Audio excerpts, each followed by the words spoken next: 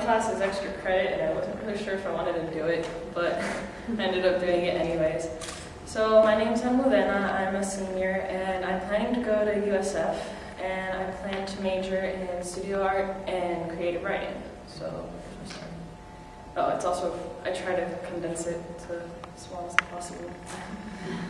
Title of my story is Colorful Blindness, and it is about two different people, one clumsy and the other one graceful.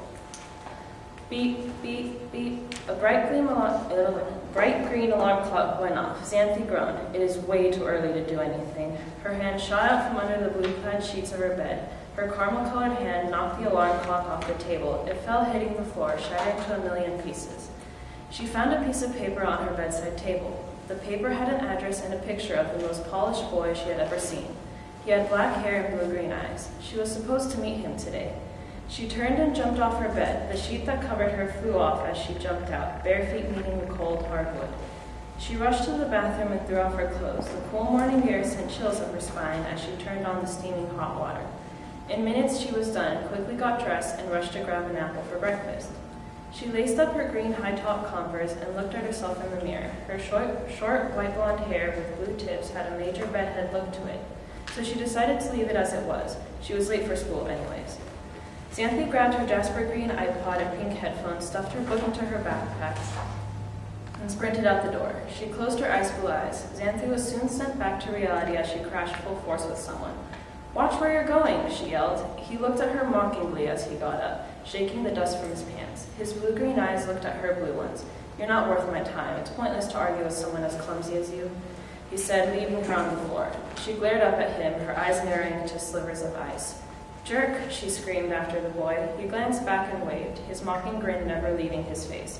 That's when Xanthi realized it was him. Beep, beep, beep. A bright blue alarm clock goes off. Dominic's eyes fluttered slowly open. My, is it time already?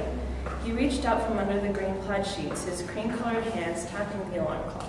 He found a piece of paper on his bedside table. The paper had an address and a picture of the most colorful girl he had seen in his life. She had white blonde hair and ice blue eyes. He was supposed to meet her today. He sat up, and the sheets that covered him slid off his shoulders. He stepped off lightly from the bed, his bare feet meeting the cold hardwood. He walked briskly to the bathroom and threw off his clothes. The cool morning air sent chills up his spine as he turned on the steaming hot water. In minutes he was done, quickly got dressed, and rushed to grab an apple for breakfast. He laced up his black, high-top Converse and looked at himself in the mirror. His black hair was sticking up in all possible directions, so Dominic decided to comb it out and then tussle it a little. He grabbed his red iPod and black headphones, his blue backpack, and lightly put his books in his bag. He walked out the door. He closed his blue-green eyes and was sent back to reality when he crashed full force with someone.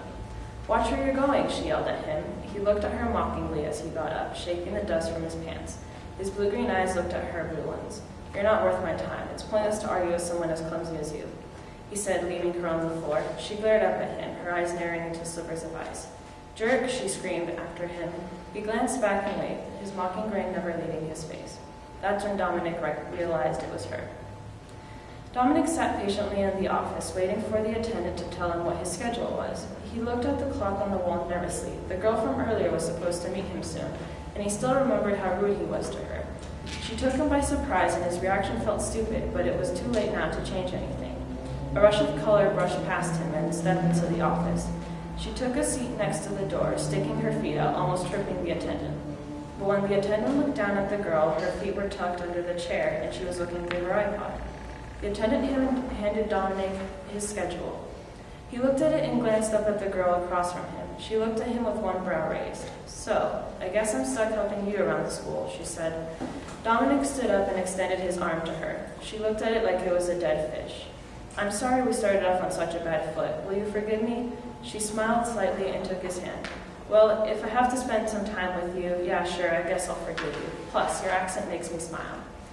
He chuckled as they started walking down the hall and then to their first class. "So, Xanthi was it? How do you spell that? With an X?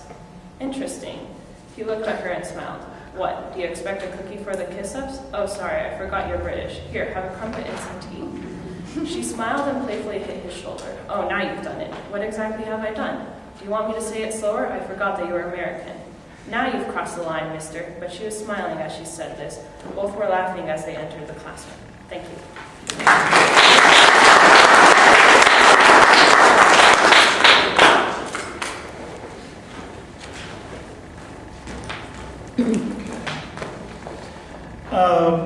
Not a regional winner, but you were a regional winner? No. I know. Well, she was a winner of distinction. I think you can tell why. Good writer. I really enjoyed her writing when I had her in class. In fact, I was kind of disappointed I didn't get her this semester, but she went to that other class that everybody wants to take. I think it's called Film and Lit. Is that? I did that last year. Oh, okay. This year I took dramatic. Oh, okay. So, congratulations, and it sounds like you're going to continue your writing, which I'm really pleased with as an English teacher. Keep up the good work.